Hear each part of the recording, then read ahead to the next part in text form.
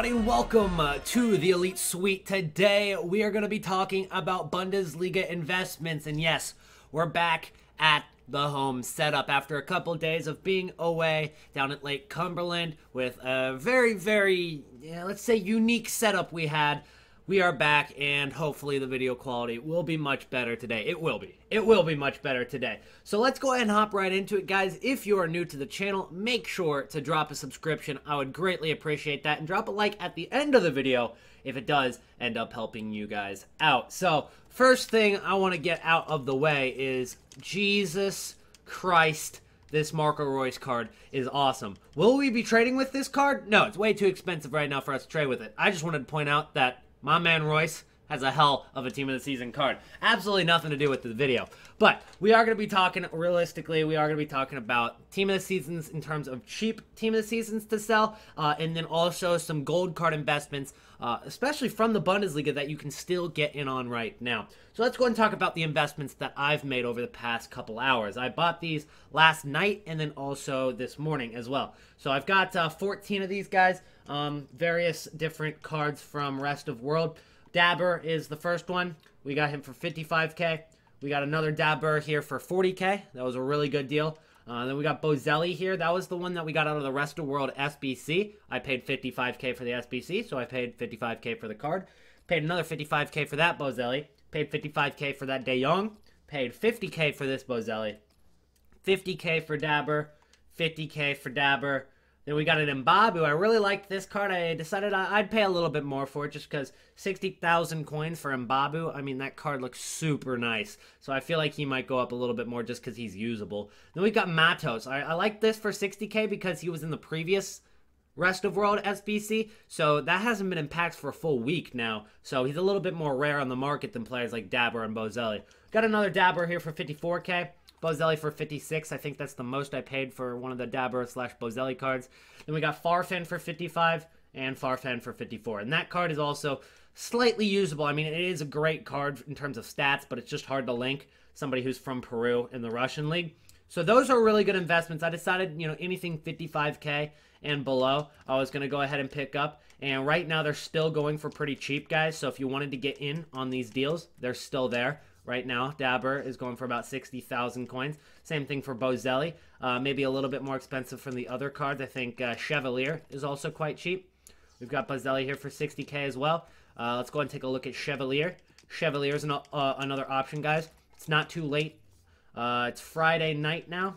The time you guys should be watching the video, the time the video comes out, Friday night. So you've got about 48 hours, a little bit less than 48 hours, till these cards are going to be going back up for the SBCs, and they're probably going to rise into the hype as well. So they'll probably start going up on Saturday already. They'll probably start rising as it is.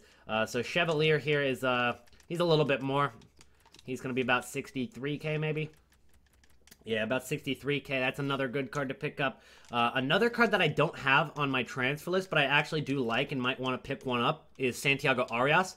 Arias is actually a super nice card for an investment, and I've seen him as low as about 62k this morning, but he's 66k now. I'm going to wait till he drops back down. I really like this Arias card, though, because, one, he's one of the cheapest team of the season. Two, he's been out of packs for a week. Three, he's also a very usable card. He links with the Lozano. He's also Colombian, and he's also in the Dutch League, which you can get links with, and his card is super good. So there's so many reasons for that card to rise.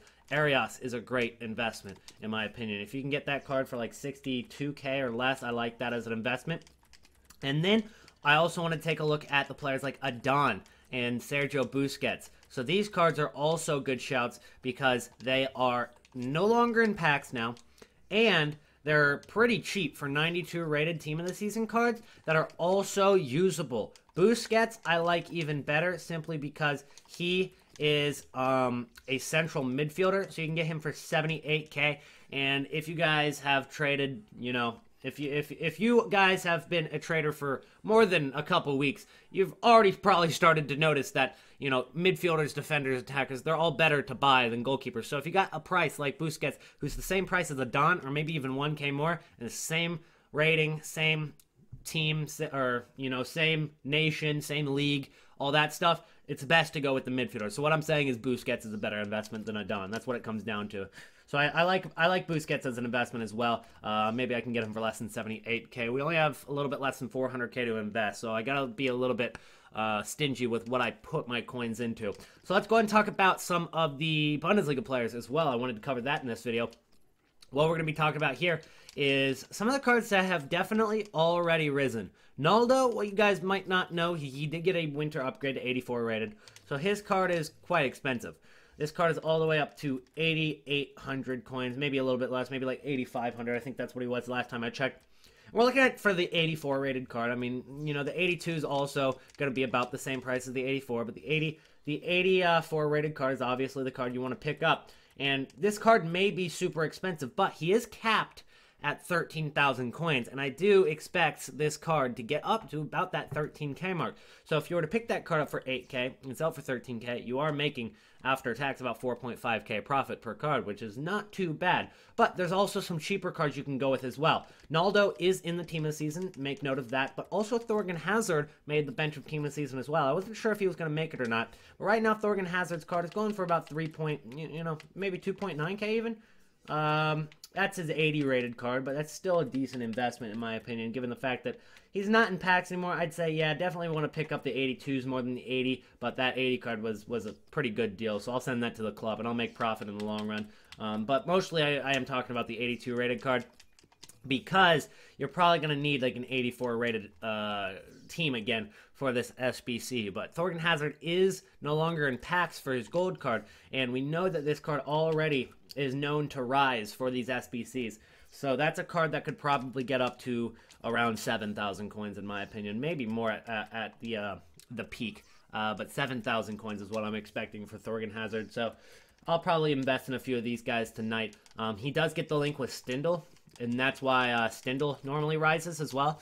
So Stindl's a decent shout as well. You can get Stindl's right now for like 2,300 coins. You might be able to get them even less during lightning rounds and such. But I only think Stindl will work for the Sunday. I don't think he's going to work as well on Tuesday, just because people are going to realize, you know, that Hazard is way too expensive. They're not going to do that Stindl Hazard link like they will on Sunday. So I think Stindl will work for an investment right now. So I'd go ahead and pick up some Stindls as well. That's still pretty cheap. And a lot of people, hold on, before I move on, a lot of people are going to look at Cruza and be like, hey, why don't we just invest in Cruza instead of Stindl, because Cruza is cheaper, even though he's not right now for some reason. I'm not sure why Cruza isn't cheaper. Normally he is, but people will be like, let's go ahead and invest in Mario Gomez, or let's invest in Cruza instead of Stindl. And the reason I don't like them as much as investments is simply because, yeah, here, as you can see, I mean, there's a Gomez here for 1,700. I'll go ahead and see if I can pick one up for that price, but he doesn't get the link to Hazard that Stindl does. Gomez will get a weak link. It'll be orange, while Stindl and Hazard get the strong link because they're both on Mönchengladbach. And that's why I like Stindl better than Gomez and better than Cruza. I don't know why Cruza is so expensive right now. I haven't been keeping up with him, but normally he's cheaper, so that's what I was going for there. But let's go ahead and move on to some more defenders. Jonathan Tah, he's always one that rises a lot into these SBCs. And he's been staying pretty stagnant at like 4K all week, and right now he's still up there. And maybe a little bit of a drop right now, maybe a little bit of a dip in price, not too much, but he's about 4.5 thousand coins right now. There's quite a few of them on the market too. 4.5K for Tah. I can easily see this card getting over 6,000 coins. I don't think that'll be too difficult, but what you guys gotta note is there's a lot of people that have already invested in these cards, so you gotta look out for over-investing. Will, you know, the fact that this Tah is already at 4.5K hinder the fact that it, you know, could get even higher? It might. It definitely might. So some of the ideas that my stream has actually proposed to me is pick up some Germans from other leagues that people haven't thought about yet. Pick up players like Julian Draxler. He's a German, and he's at PSG here. So that would be a decent shout, because you're getting an 84 rating, and although it doesn't get their Bundesliga requirement, it is 84 rated, and you could link that card with players like Mario Gomez that we just looked at. Mario Gomez would get a link there. So that is the idea I was having there. So that is going to wrap up today's video, guys. We covered Bundesliga Team of the Season investments, so hopefully it does help you out. I don't know if you can hear my dog in the background, but I apologize if you can. Make sure to subscribe to the channel if you guys are new. Check me out live on twitch.tv/elite. It's the same name as my YouTube channel. Link is in the description. Go ahead and follow me there. I'm live every single day. You guys can watch me invest live, ask me questions, chill, whatever you guys want to do. And it's a lot of fun, so make sure to follow me on Twitch as well, guys. I will see you in tomorrow morning's episode, maybe a double upload tomorrow if I have time.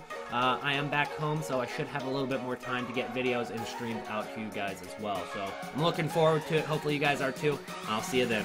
Peace out.